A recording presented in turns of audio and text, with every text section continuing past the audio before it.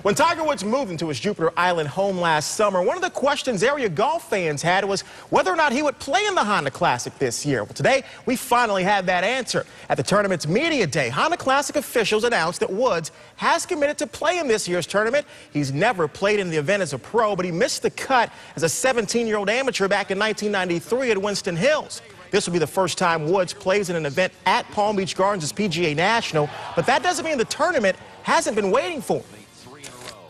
The Tiger plan has been on paper for really for 5 years because we wanted to make sure, again, I've been in this business for 23 years, and I wanted to make sure that when Tiger was ready to commit, he knew we were ready for him, because one of the worst things that any tournament can do is not be ready for Tiger.